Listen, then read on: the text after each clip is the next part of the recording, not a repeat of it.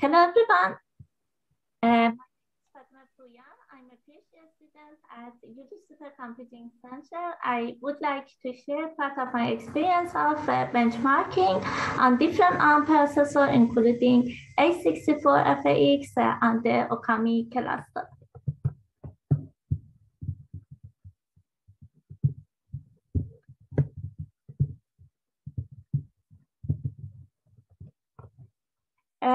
Kallisto is the application we choose for the benchmarking. It's a genomics application and it's open source application that developed by Pacter Lab at the Berkeley University. We also run a tiny membench that is a memory micro benchmark to measure the latency of random memory access. We benchmark Kallisto and tiny membench on a different ARM processor, including Thunder X2, Kumpeng 920, and High Silicon 1616 that are part of cluster at JST, besides A64FAX on the Ookami and Skylake on the Ookami cluster. This slide presents the performance critical kernels of Kallisto in the call graph of the program. The performance critical kernels of Kallisto mostly belong to kernels that interact with I/O and memory subsystem. We did different analysis for I/O kernels, but in this presentation, we just focus on memory performance critical kernels. The memory performance critical kernels bring us to a performance critical loop that belongs to the hash table lookup process in the program. We modified the hash table to reduce the number of collision in the hash table. Here you can see the performance critical loop of Kallisto that has 535 million iterations for our test case. And as you can see here, the most operation is done by the loop is loading from memory, and the memory access pattern here is roughly random access. This plot shows the Kallisto execution time on different processors that I already mentioned over different number of threads. As you can see, the slowest execution time belongs to A64FAX processor, and the smallest execution time belongs to a Skylake processor. And here we use a GNU compiler with the flag you can see here.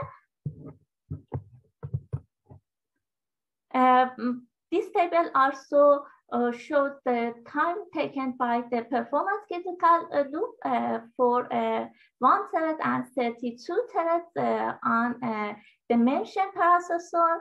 Again, A64FAX shows the highest time for the loop, but if we look at the parallel efficiency as the ratio of speed up to the number of threads we used, you can see in this table that A64FAX shows the highest parallel efficiency rather to the other processor like Skylake.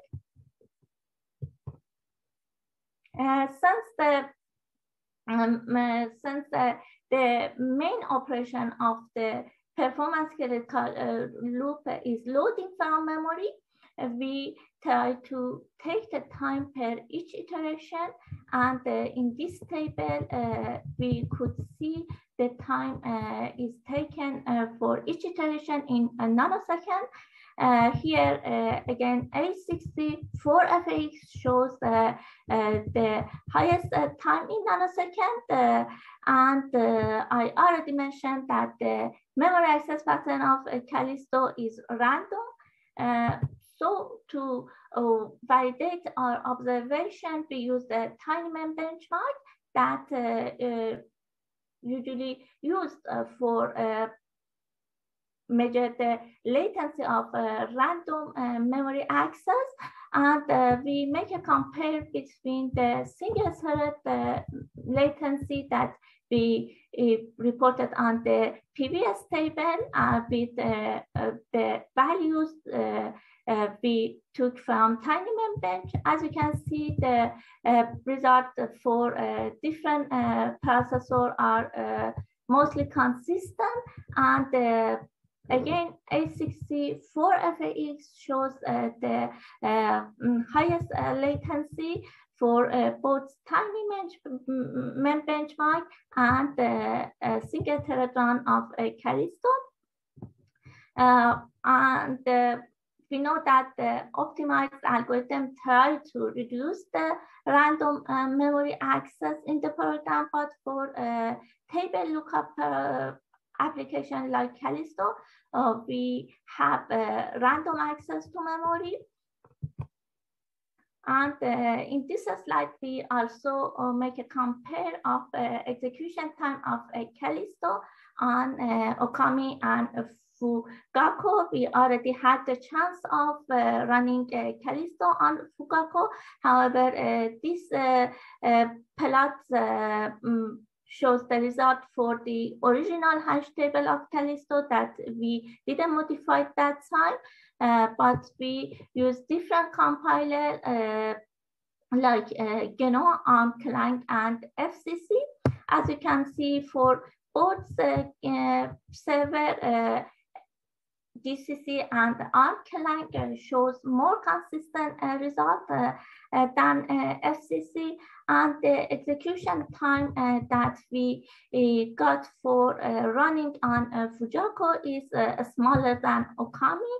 That's one of the leading factors for this difference is the CPU frequency, because Ookami is running on 1.8 gigahertz and Fugaku is running on 2.2 gigahertz. And as a summary, we observe the largest CPI on A64FAX. Kallisto hash table lookup performance has inverse correlation with the memory access latency as we measured with TinyMem benchmark, and the time to solution is the lowest for single thread when we use a Skylake processor, and in overall the shortest time solution is belonging to Thunder X2, that also shows one of the highest parallel efficiency for our benchmarking. Thank you very much. If there's any question, I will be happy to answer it. Great, thanks a lot for the presentation, Fatemeh. Any questions? This is, I guess, a bit more of a comment than a question, though it might turn into a question. So I really like this application because it sort of shows off A64FAX at its very worst, almost. I mean, it's what you're exposing is it has a very large cache line, a 256 byte cache line. So for every piece of data, it's got to do a lot more work to move it, and the instruction latency is very high. A lot of instructions might have, a 9 or more cycle latency, and so you're seeing in the performance where it's a factor of 2 or 3 slower for a single thread. You're really exposing those weaknesses of the architecture, and you're also showing off ThunderX2, I think, at its very best. That's actually my favorite machine right now. It should be A64FAX, but what I've discovered is actually I really like ThunderX2. It's my favorite machine to develop on at the moment.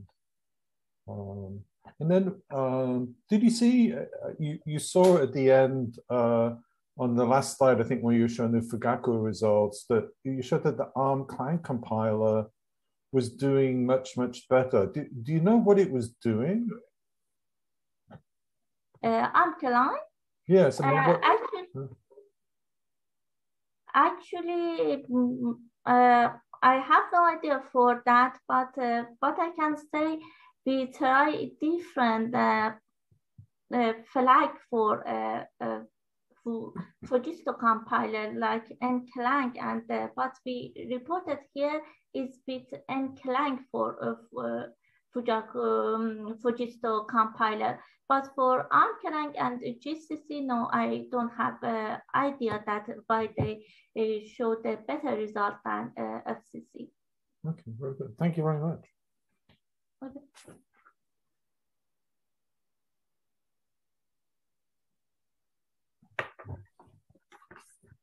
Anybody else? Well, the runtime differences you see between Ookami and Fugaku, did you track the ratio is probably the same as this 2.2 over 1.8, or are there any surprises? Actually, I checked with puppy counter, total clock cycle of puppy counter, and then I divided total clock of puppy counter with the CPU frequency. I reached this time. So I guess one of the most leading factor is the CPU frequencies here. However, the distribution memory between NUMA node also has some effect, because when I was running Kallisto on Fujaku, I always get same execution time. But on the Ookami, sometimes I see, so I saw some difference between the execution time. And when we look at that, I realized that the memory distribution that's used by Kallisto placed in a different NUMA domain than the main thread of the Kallisto is located. So I think some operating system issue also has effect here. Mm-hmm. When you saw performance differences, we had a while where we had some issues with processes running on nodes. It could also be related to that. Mm-hmm. Maybe. Interesting. Yeah, I think so. Okay, thanks a lot, Fatemeh. This was really interesting.